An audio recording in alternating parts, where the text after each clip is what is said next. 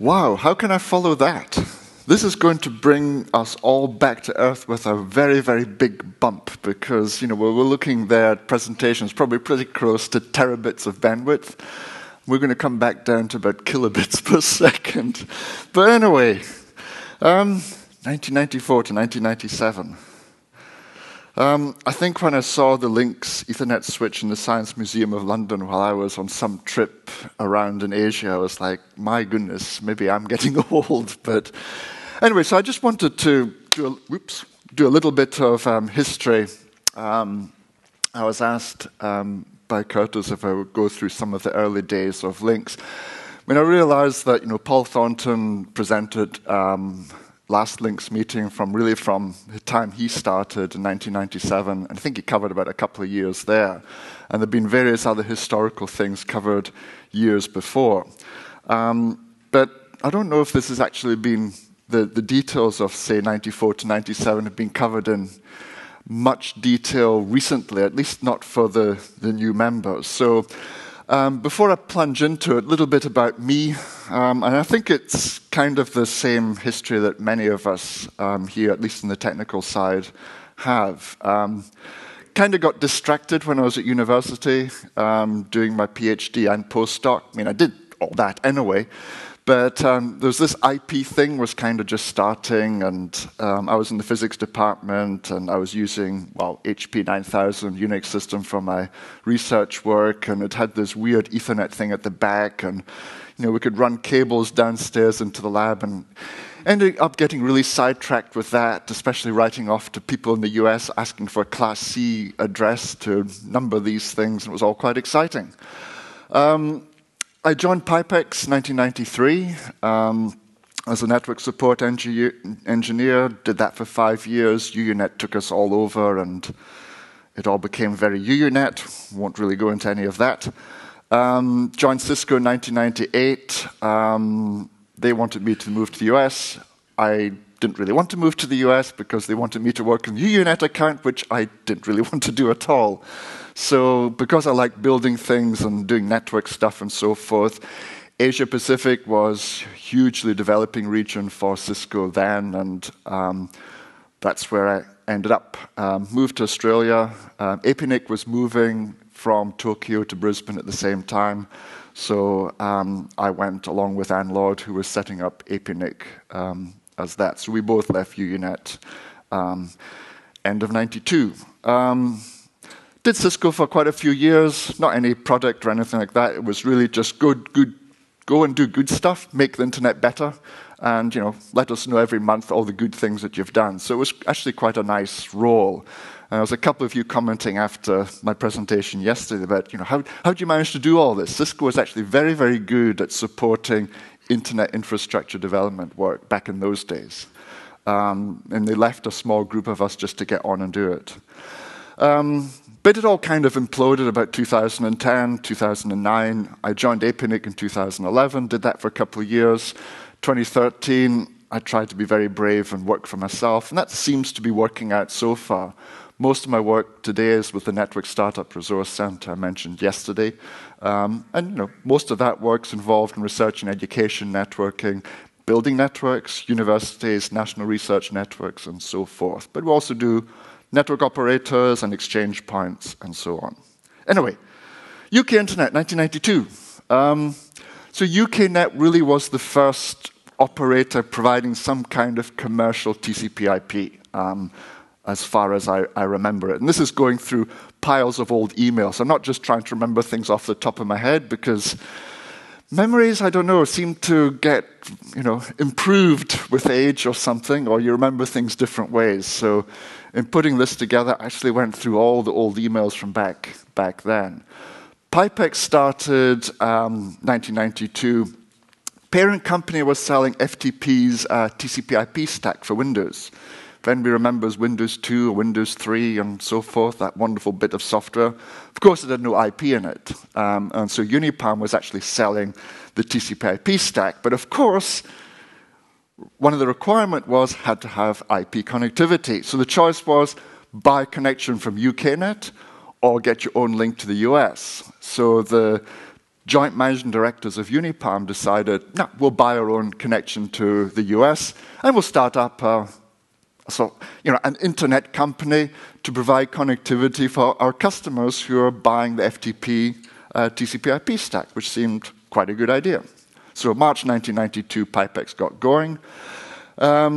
Demon Internet appeared around about that time as well, starting as a Pipex reseller and then split off to focus on the consumer market. So they had a huge dial-up infrastructure, certainly going 93 and 94 onwards. So I joined January 93, as I mentioned, the 25th lease line customer, and long after I joined, 7-member staff, 2 POPs, 99% availability. I know it sounds a bit crazy back then when you consider the routers and so forth, but that's what we offered. Of course, Ukerna were operating the Janet IP service. So that was probably the first IP backbone in the UK. I don't remember which way around it was back then. Was it running on top of X25 or was it native? Don't remember. But I was certainly playing with it when I was at university. We had our IP connection from JIPS then. And the way it worked, Pipex directly paired with JIPS and direct connection to UKNet and another one to Daemon. So you can see where this is going. We all had direct private links to each other, kind of. BT hadn't started yet. I mean, Nigel was sitting in a lab somewhere experimenting with IP services and so forth, but nothing had actually appeared as yet. There was no BTnet. May 1994, this was kind of interesting. ULCC had circulated a proposal to form a low-K neutral interconnect. So just a low-key one. We don't want to do any of these big DGIX things, because there was a talk of DGIX, and I've got a little note about that later on. In the meantime, Pipex was also talking about an IX concept, because the guys in Sweden were doing quite nicely with SEGIX. And so, well, we need something like that here in the UK as well. And this interesting email exchange between the two parties of, oh, I didn't get to see your proposal. Well, you didn't share yours either. But they were two independently doing that. August 1994, the 5th thereof, was the day. This is the day that this all started. So how many years is that? That's far too many, 23 years. Not quite to the day, but just a few days after it. So maybe, 2 more years' time could plan the LINX meeting for the 5th of August. But that was the first meeting to discuss creating an exchange point in the UK. I don't remember who all went there, but I certainly remember, at least from the Pipex side, it was Keith Mitchell, Richard Nuttall were heading off down to London. The meeting was, Ukerna stroke Janet folks, Pipex there, BTnet had just been announced, so I believe it was Nigel who went, Demon Internet and EUNet GB, because UKNet had just joined this EUNet alliance across Europe. So those were the 5 first operators who met. Location. Well, the exchange point principle was agreed because everybody was paying huge amount of money to try and get to the US. And also domestic interconnects had to be dealt with as well. A lot of money for that. In our case, we were running links to the other UK providers, and of course, when BTnet started, we were to run another connection to them, and it all starts adding up. So running just one connection to a common location made sense. And of course, Pipex proposed Telehouse. Yes, the good old Telehouse North. I'll talk about that in the next slide. BT suggested a BT facility in the central London. I don't remember which, but I remember my colleagues coming back going, well, of course BT would propose that. And ULCC was proposed by Ukerna, because I think that's where the actual JIPS NOC was at the time. And so, seems perfectly reasonable suggestions. But Telehouse actually was agreed, but people were concerned that it was very remote. Well, if you remember Docklands round about that time, you kind of in a war zone almost, because there was not a lot there. It was going through the regeneration, and Telehouse was this building with lots of vacant ground round about it. So it did feel a little bit remote. But for us sitting in Cambridge, well, it was London. London was remote. Anyway, I only have the modern picture, but that's the building. But, you know, it doesn't have that bridge that you see at the left to it back in the old days. It had a great big moat in front of it to keep, what was it, anti-blast moat or whatever it was. But that was the building. Now, we had put our point of presence in there in 1993. It was a kind of interesting discussion because Telehouse were kind of, I don't think it was Kevin Still, but it was kind of, what do you want to do this for? What's this internet thing? You know, it doesn't make any sense because they understood financial markets. You know, it was the backup for the trading floors in the City of London. And it was like, what do these weird internet people want to come in here? So we did manage to persuade them to give us space, I think it was for a couple of racks to start with. And it became our second London point of presence because the first one out at Mercury, Brentside, next to Heathrow Airport, was just generally a pain to get into and a pain to deal with. And trying to get BT to install leased lines into Mercury facility was not simple. So done enough of that. And you know, if you've driven Cambridge to Brentside often enough, you'll know exactly what I'm talking about, but ease to get to as well. M25 was being built or whatever was happening around about then. At least it was fairly chaotic. So looking at the infrastructure, this is taken straight from the emails back then. You know, that was the rack that was going to go in, 45U high, 600 mil wide, you know, the usual rack, 2 6-way PDUs. Total price, £1,100. 10-day delivery. This was from the Pipex supplier. Telehouse, there's the rental space, $7,500 per annum. That was Kevin Still's informal quote at whatever meeting took place to consider it. And then the installation cost would go on top of that as well. So that was 10th of August to get that initial rack in place. Yes, so the orders were placed for the equipment rack. So it was our supplier because our supplier had already put a rack in there. So one was the telco rack. So this was where the leased lines would be terminated. And then the one next door, physically next door to it, would be where the equipment goes. We had a 2 meg link between ourselves and Janet. And so we agreed that what we'd do is that link would be handed over to Janet so they would use it as the 2 meg link for them into the LINX itself. And of course, you know, we would get to LINX directly from Cambridge or from our own POP there. So that made it easy for the academic folks to get to the LINX. And then the discussion about Ethernet devices. Yeah, I'll come back to that. Second LINX founders meeting held at Telehouse. I've got the names this time.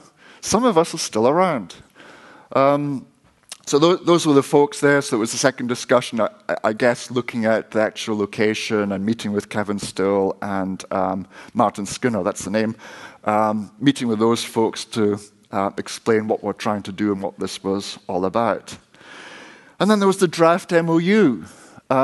This was like version 0.1. So I mean, I was kind of interested about the governance discussion yesterday. I mean, the MOU's probably gone miles from here. But notice in the middle there, the LINX has 2 primary objectives: to provide efficient interconnectivity for the UK ISPs. Nice, like that. And the second one, to further the cause of the UK internet within Europe. Okay, that's an interesting one as well. I don't know where that's got to.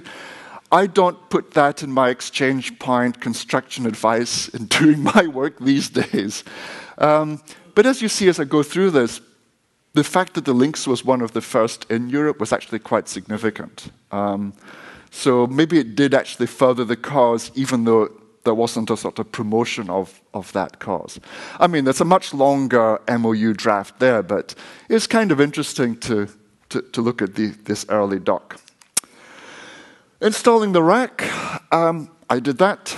Well, basically the rack got shipped to Telehouse. I had the great pleasure of unpacking it all and putting it in place, along with the help with the Telehouse ops guys. I mean, they were just, well, they were kind of baffled about all of this, but interested as well, because I wasn't wearing a suit or tie or anything like that. I was pretty much, well, probably not even as well dressed as I am now. And it was like, really strange internet people coming in jeans and T-shirts and so forth. But look at the bits. 8-port, 10-base T Ethernet hub. Yep, it was a 10-base T Ethernet hub, unmanaged, half duplex, scary stuff. And it had a 10-base 2 port on the back of it, so you could daisy chain them together. External DC power supply, of course. And we had a rack mount frame for it as well, so it just didn't dangle in the shelf. I don't know what happened to any of that. But you could actually put 3 side by side in a 19-inch rack.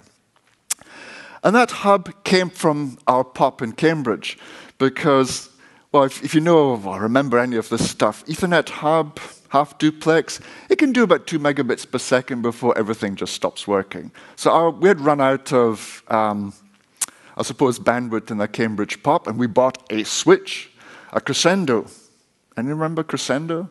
Anyway, so not that one. That's just a picture I stole off the internet because I can't find any of my old pictures anymore, although I know I have them. So maybe in future I can share some of the old pictures with you. But we had basically bought one of Cisco's first Ethernet switches for our Cambridge POP, and so we donated the hub to the LINX. I don't know if it was the best donation in the world, but it got something happening. You know, it follows the ethos of let's get packets moving and then worry about fixing it afterwards. The press release. So this was the press release, and it was like the discussion around the press release. This was the agreed text of the 5 members and with Telehouse, and everybody was going to announce it all on the same day. And it's kind of interesting looking at how some were, well, can we just hint about it? Or maybe, no. The same day, 12th of September 1994, this press release went out. So again, that's some of it. I think it might be all of it. But notice, LINX, London Internet Neutral Exchange. The neutrals kind of disappeared from the name, and I'll mention that again a bit later on. The connection will be at Docklands and so on. You've got MOU, but you can look again at the press release about some of the requirements of the ISPs that could actually join the LINX. So it was kind of interesting initial press release. The LINX hub will contain Ethernet segments linking each provider's own router cited there. I guess that's kind of what we were trying to do. So that was the press release. And then we got the Telehouse contract, similar terms and conditions as the Pipex ones when we set up our POP the year earlier. But look at the equipment. LINX Ethernet hub, woohoo. BT were providing a Cisco 2500 series router and a DL2048V megastream modem. Yep, museum time again. That was the 2 megabit modem. EUNet GB 2500 series router, megastream modem, only if they need it. And Ukerna were shipping in an AGS router. I don't know if it was an AGS or an AGS Plus. Physically, they were the same thing. But those were the listed equipment in the contract. Of course, Demon didn't need because they were connecting back to the London office. We didn't need because we had a POP already in the building. The term, 3-year contract was signed. So we thought this thing was actually going to last more than a year or two. That was pretty good. Coordination fee they're charging, £1,000 a year. License fee, £7,500 a year. I haven't the foggiest what a license fee for Telehouse would even be. I guess it's some kind of hosting fee or something. But anyway, some of these old numbers.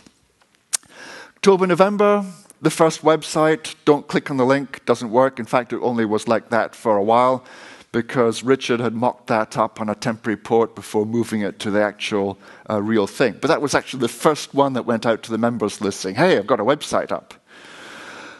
Got some address space. Now, the address space came from the DGIX address block. So this was assigned by SUNet for the global DGIX. And so LINX got a /24 out of that. So that was for the first member IP addresses. The idea was that in future, DGIX would just aggregate all this and we have some magic, wonderful, amazing global exchange point. Thank goodness that didn't happen. So yes, Ukerna router went in. Telehouse Docklands was called Nowheresville. You see that pop up in the mailing list quite a bit. I guess if you're in central London, going out to Docklands was a bit of a trek. I mean, the light rail was there, but it was quite a trek. For us, and even further off Remoteville, it was a trundle down the M11. So yeah, we moved our connections across, our private peering started going via the links. EUNetGB, Daemon was starting to swing the links out of ULCC into Telehouse and starting reprovisioning with other members. Yeah, the DGIX thing. So again, for the historians, May East, KIX West would join SE-GIX in Sweden to be part of this distributed global internet exchange, DGIX.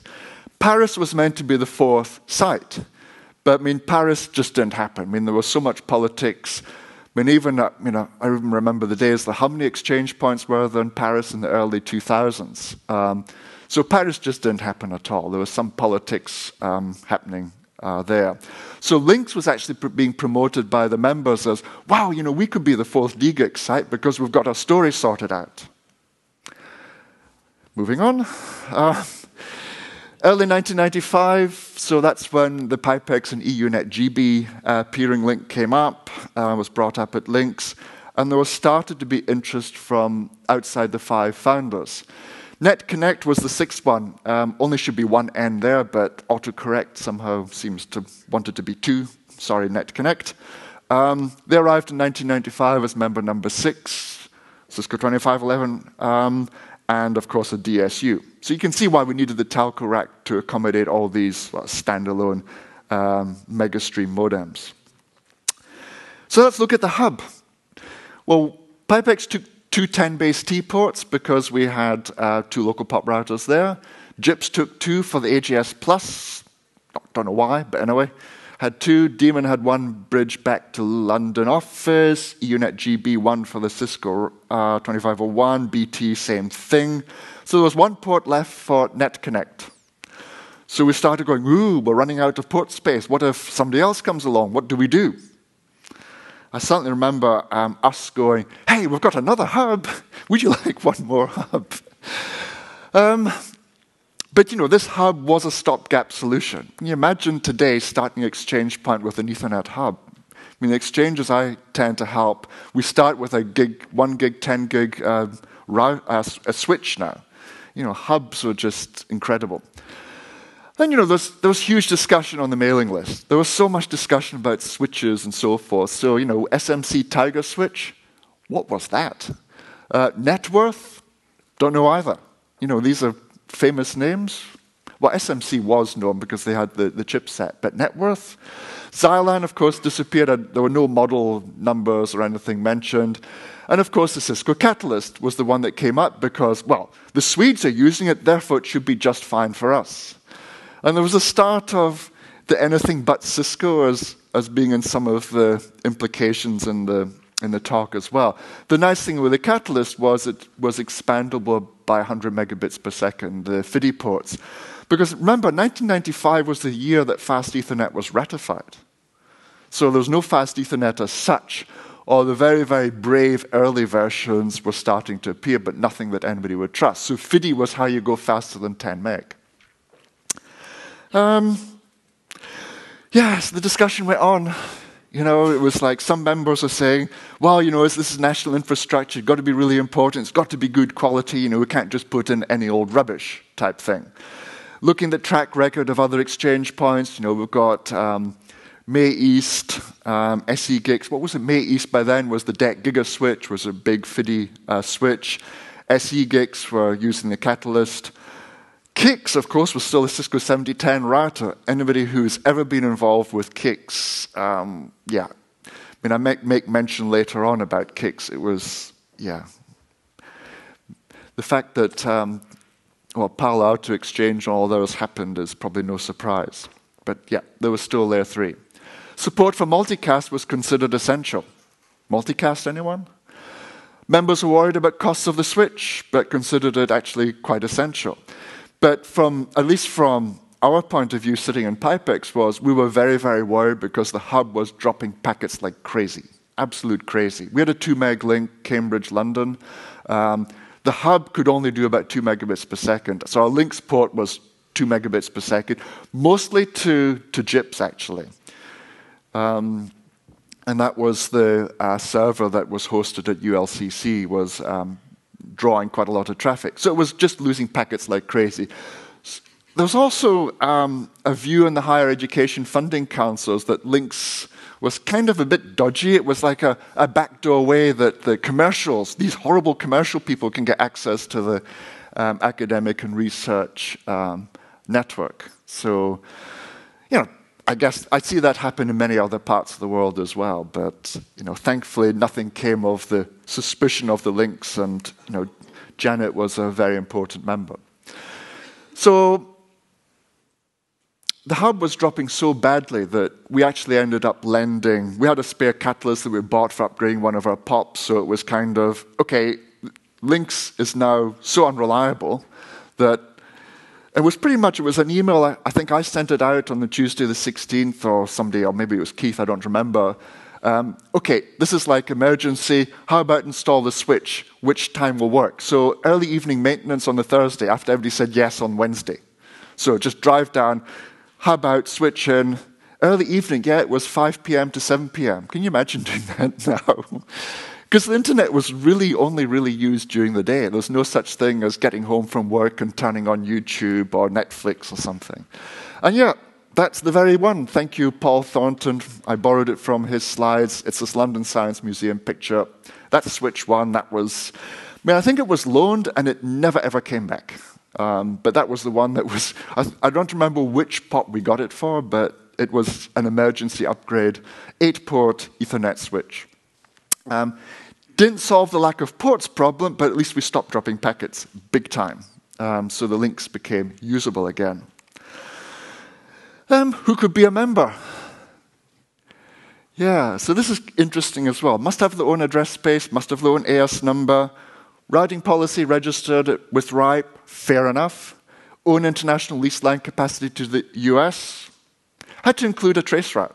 In fact, several, just to prove that it was going over your own capacity and not over a tunnel or anything else. Initially, it started off being the own route to the NSFnet, the National Science Foundation network in the US, but with that disappearing in 1995, that really couldn't work anymore. So it was just international, linked to the US. US was still the center of the internet back then. And a published tariff for domestic internet connectivity, including 64K leased line service. What can you do today on 64K? Nothing. So later on in 1995, there was more interest from other operators, new operators to be members, so VBCnet, Technocom, INS, Cable Online. Sprint International caused amazing, wow, we're recognized on the international stage. Sprint wants to join. Hang on, Sprint International, not SprintLink. Slight difference.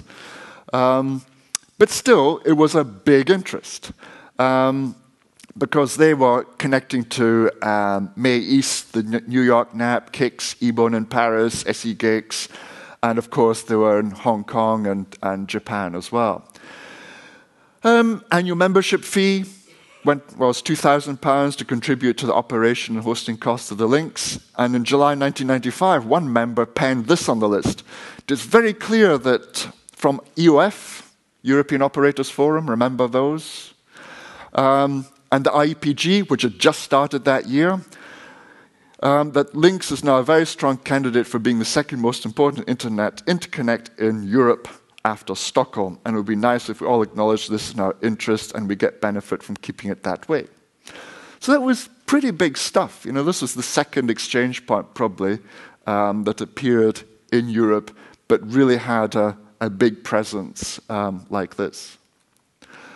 Third LINX member meeting. I posted the agenda. I was comparing this agenda here with, the one for this meeting. Where would you get an agenda item that says, how do we handle idiots? Maybe Curtis can put that up for the next meeting, I don't know. But that's what it says. But it's just you're looking at some of the detail there, but these were some of the things, there's no governance thing or whatever else. It's worried about the financial status, the technical updates, what else was there? Membership criteria. Because actually Sprint's application caused a problem. Because Sprint was transit provider for several existing LINX members. And the LINX membership rules didn't allow customers of members to join LINX.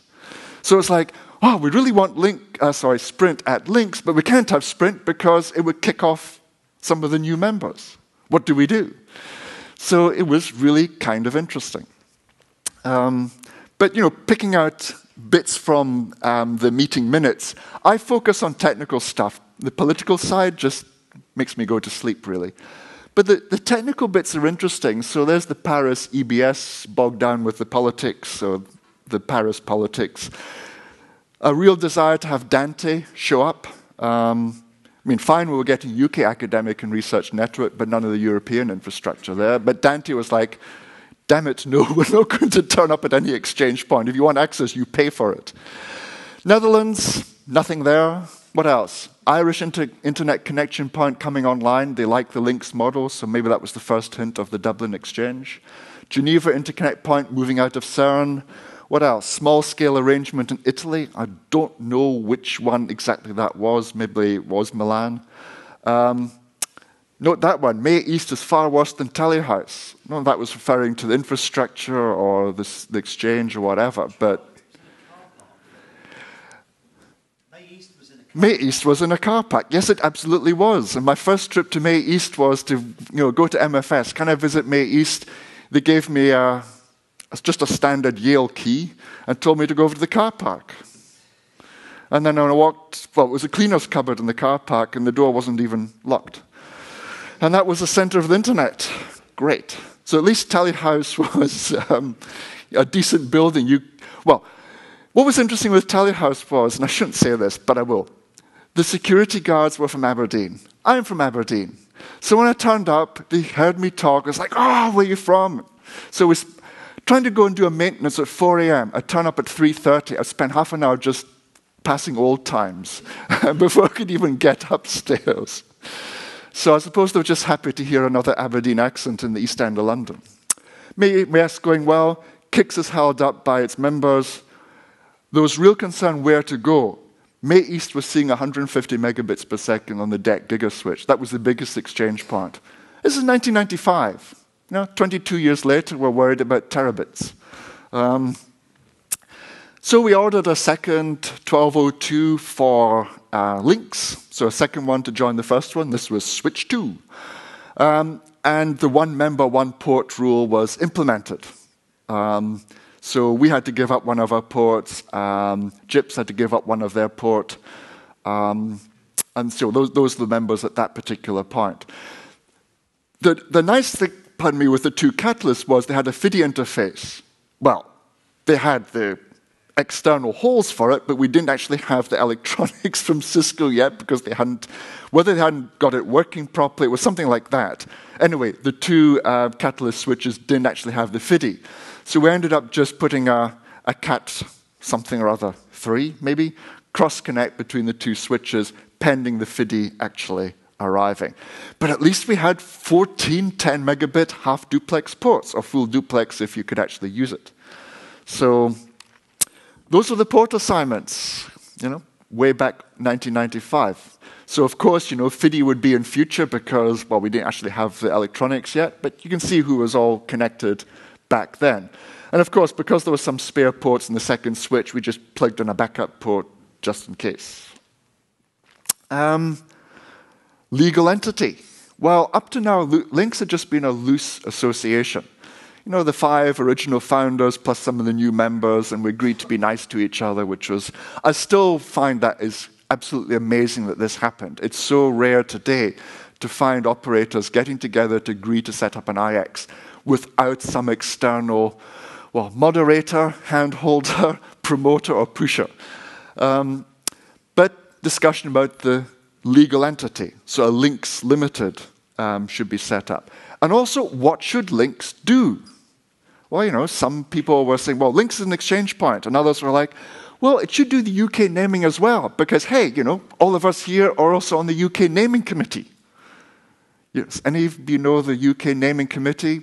It's just a mailing list, and somebody proposes a new name under .co.uk. The committee will go yes, no, or whatever else, or I object, and so forth. What a way of doing domains. But, Nigel remembers. I'm sure Mike remembers as well. But What a way of doing it. But that's how it was done. And so it was the same people. So, hey, how about LINX doing this? Okay. And should LINX run a UK operators forum as well? Well, so UCOF was proposed, and some people said, well, maybe that's not quite a nice name. So, of course, you know today you've now got UK NOF rather than UCOF. Right? But again, because the UK operators were coming to LINX meetings. And so then we have the 4th member meeting. Highlights of that, forming the limited company.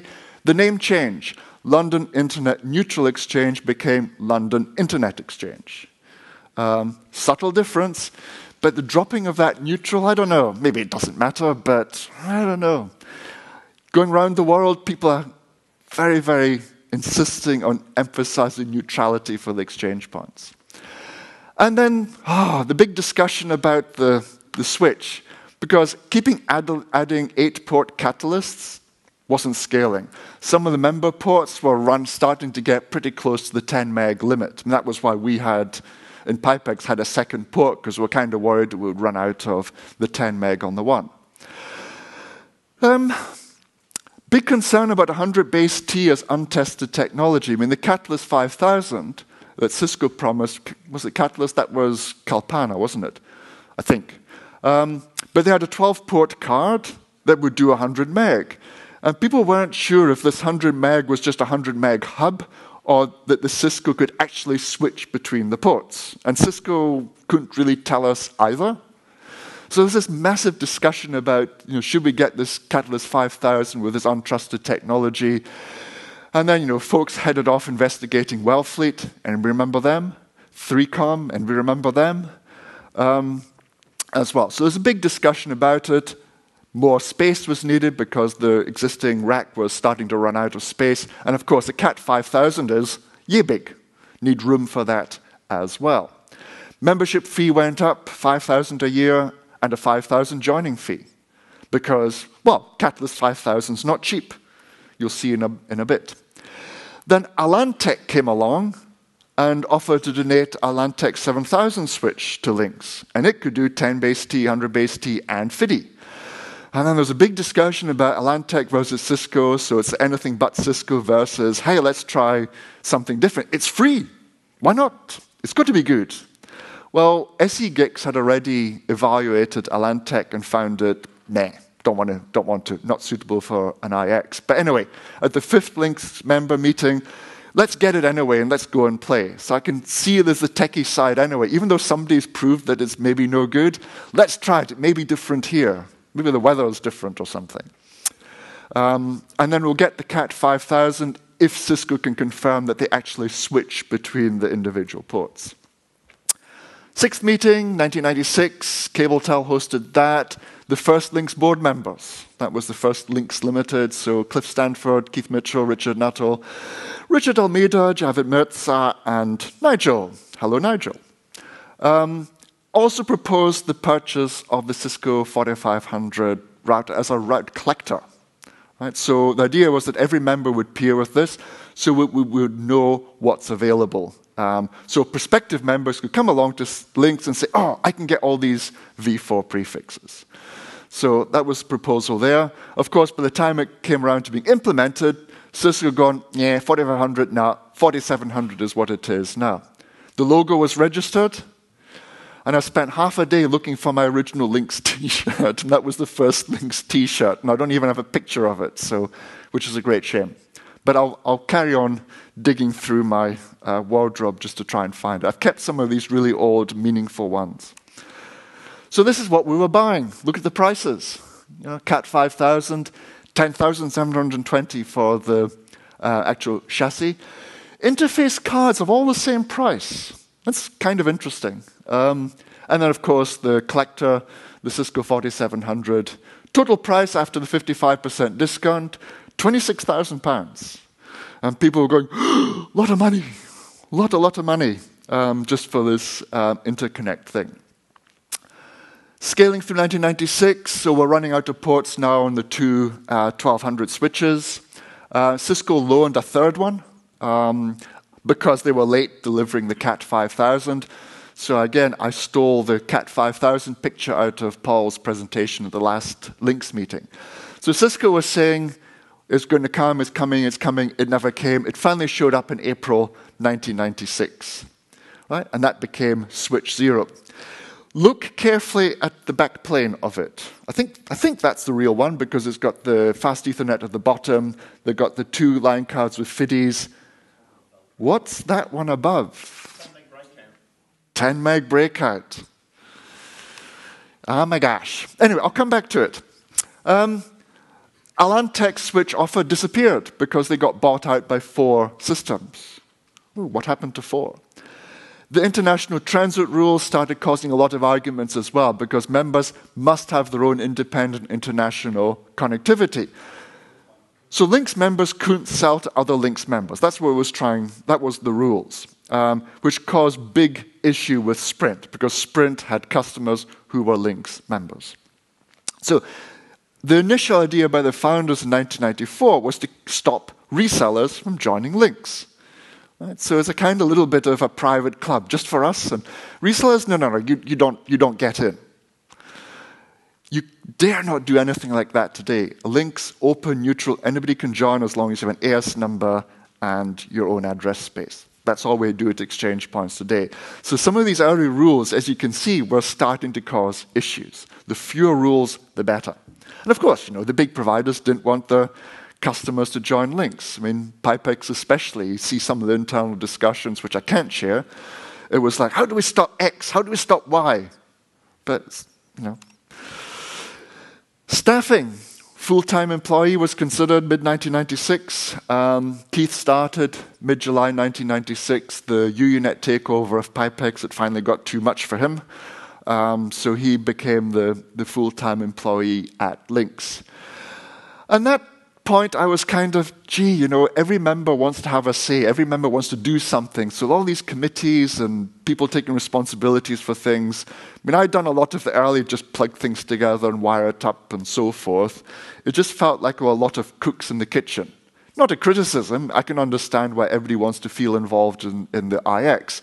But for scaling, you imagine today if all 700 members wanted to come and help with some of the migrations and so forth, it just wouldn't work. But, on the techie side, the BGP community attribute had just appeared, and there were proposals about maybe we should use this at LINX. And I was kind of interested in the one this morning about, the route origin authorization and using a community to indicate that. The flap damping, of course, Sean Duran had introduced that at Sprint, and my team at Pipex said, yeah, we're going to do this as well. It actually was very, very urgently needed for us. I mean, when we turned it on, it probably saved 30% of the CPU on our poor little routers. Yes, back to the 5000. So yes, so that RJ21 connector that you saw earlier needed one of these things, an RJ21 to RJ45 breakout cable.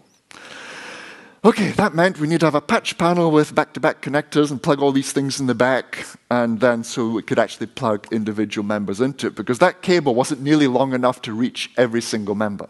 So we had to have a patch panel mounted in the rack to do that. So that took a little bit longer to organize. So according to the discussion, it was July before the 10 meg interfaces actually became available for members. The new switch was very popular. Everybody wanted a 100 base T port. And it actually turned out the reason they wanted it so that they could market the fact that they had a 100 megabit connection to LINX. It's not 100 meg of traffic, but we've got a 100 meg connection to LINX, therefore we're in with the big boys. And so there was, again, quite a bit of discussion surrounding all that. Why does a new member want a 100 meg port? They've only just joined. So it was actually kind of popular. The FIDI interfaces had arrived for the 1200s, and so the Cat 5000 then had a FIDI connection to the two 1200s, and the loaner from Cisco, which was still there. And so again, it was a discussion, well, what do? We need to scale this. More members asking for 100 meg ports. Of course, the Cat 5000 was full. Didn't have any more slots left in it, so we'll come back to what the cost should actually be. And of course, the advantage of having Keith on staff, or having any staff at all, is that a major tidy-up could be done. And so Keith spent, I don't know, probably the most of the month of August tidying up the rat's nest. When I said yesterday I wasn't going to share the BDIX rat's nest in picture, but the LINX one wasn't nearly so bad, but it was certainly one of the bad ones I've seen over the years. And so by the month end, with all his tidying up and migration, he had got everybody connected to either the Catalyst 5000 or the 1200. What else? Out-of-band access, RAC committee mailing list, kid you not, 10th LINX member meeting. What else is interesting here? Talk about exchange points in other places, so Munich, May Frankfurt, DKIX Frankfurt, the various Paris interconnects, Telehouse New York were advertising their exchange point to LINX members, which was kind of mumble-grumble. Content regulation, safety net Oftel, PR agencies, staffing proposals. And then, one member complaining that LINX was doing more than exchange point stuff. They were getting involved in other things. Followed by, pointing out what went wrong at the KIX. Why KIX ended up being just basically falling to pieces, because KIX was trying to be an ISP association as well as an interconnect.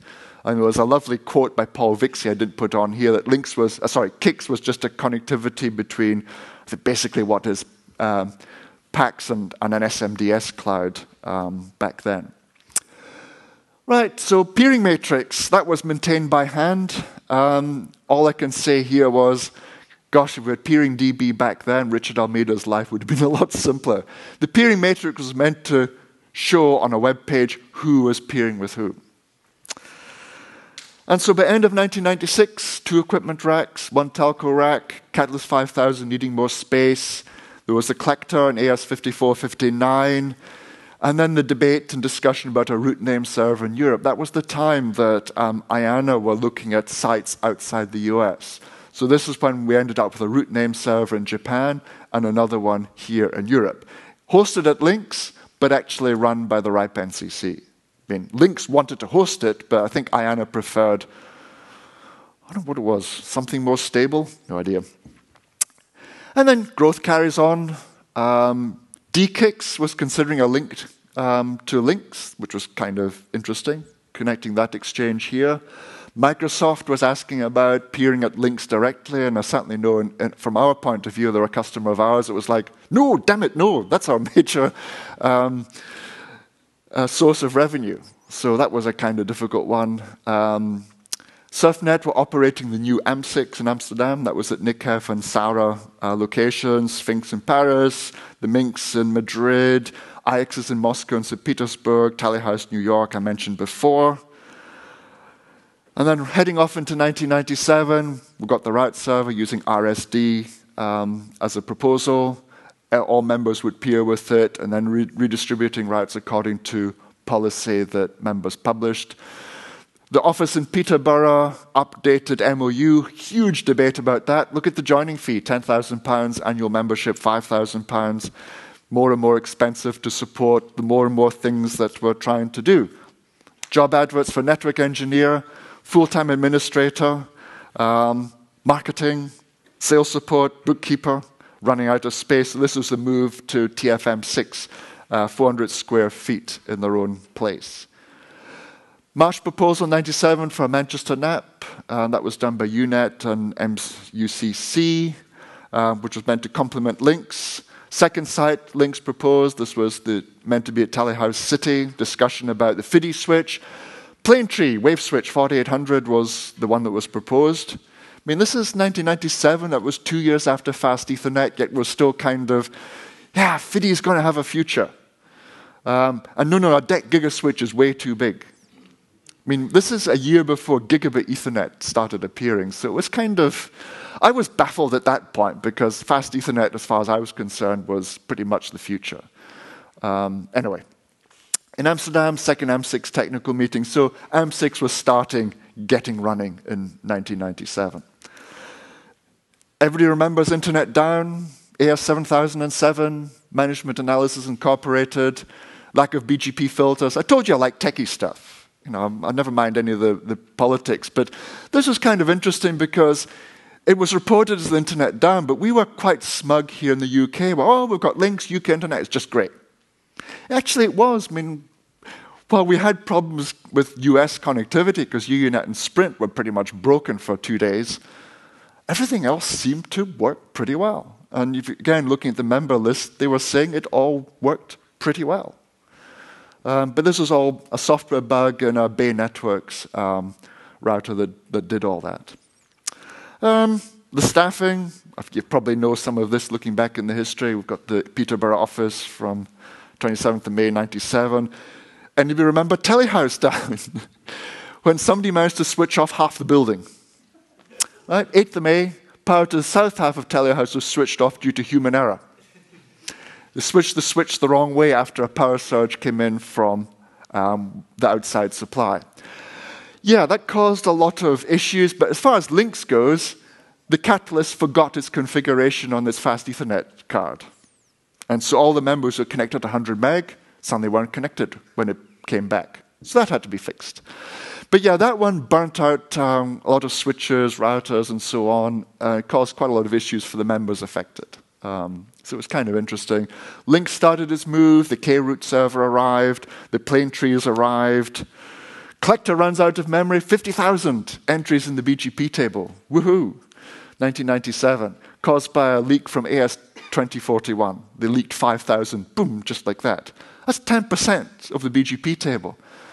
Imagine leaking 10% a day, 60,000 extra prefixes, almost 70,000. So the 32 mega RAM 4700 replaced with a 64 mega RAM 4700M. The move was all done, usual delays, and then I really started losing interest after this, because it's talking about memorandums, articles of association, the quorum, bylaws, non-core activities. I woke up for the technical bits, so 6-bone status, a backup site, the server status, LINX98 meeting, politics, admin, bureaucracy. The LINX/23 wasn't enough. That headed back to SUNet, and LINX became its own LIR. Some members were kind of, what does an exchange point need to be an LIR? But anyway, got its own /19. That's the 19 you know and love today. And then it just started looking at more and more bits after that. And if you're interested in more after this, Paul has a great presentation which he did at the last meeting. But that really is a high-speed version of, I know I've taken 55 minutes, probably 10 longer than I promised, but that's a high-speed version of the 4 years before then. So if you got the sense from Paul's presentation, it was kind of, it worked somehow just. Before then, it worked somehow just as well. I mean, that Ethernet hub, I don't know what we were thinking. I don't know what was in the water in Cambridge at the time, but I've not started any Ethernet exchange point with an Ethernet hub since. Anyway, so that's it. Thank you for listening. I think it's the break time now anyway. But anyway, any questions, please let me know or ask during the break. Okay, thanks.